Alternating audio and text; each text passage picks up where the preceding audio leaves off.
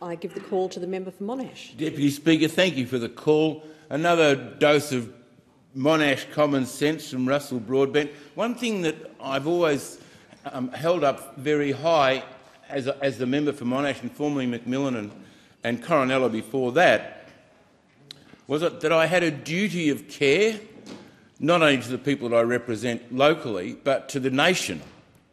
We, as parliamentary representatives, I think come in here, and I have the greatest respect for every member of parliament that comes into this place with a view to putting Australians first and the best interests and a duty of care towards those.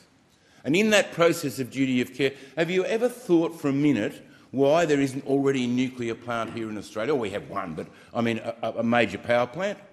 One very good reason, because we have an abundance of natural resources in coal and gas.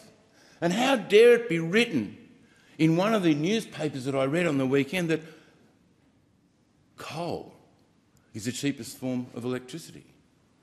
And it powerfully grew the Hunter Valley, it powerfully grew Latrobe Valley, that gave Victoria the abundance of cheap power. We have so much gas underground in Victoria, it's nearly bubbling to the top by itself. But there's a moratorium in Victoria that says we lack common sense. We are going to cut both our hands off in regards to energy. So we can't use these amazing natural resources that we have.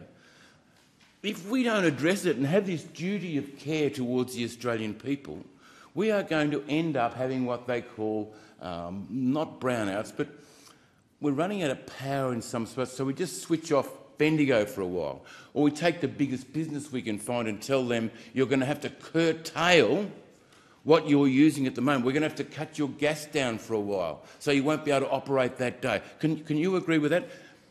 I love to speak in the moment because my wife had a day this week without power and she went through all the issues. But I said, look, I've got this fantastic battery boiler that'll you can put onto the car, 6-volt battery, put it in and boil yourself a cup of coffee. Well, it worked, but it took an hour and a half to boil. I mean, there are restrictions on other alternative methods of getting something boiled. And electricity is when we boil water and put it through. And what's the damning part? Where do people attack us? What they do, they come along and say, look at this pollution in the Latrobe Valley. And they show a picture of steam coming off the cooling towers. Yes, you can see the smokestacks as well. But what we need to do desperately is make sure that those coal-fired power plants in and around my electorate are still there and pumping away. We've got to put energy and exercise into looking after those power plants.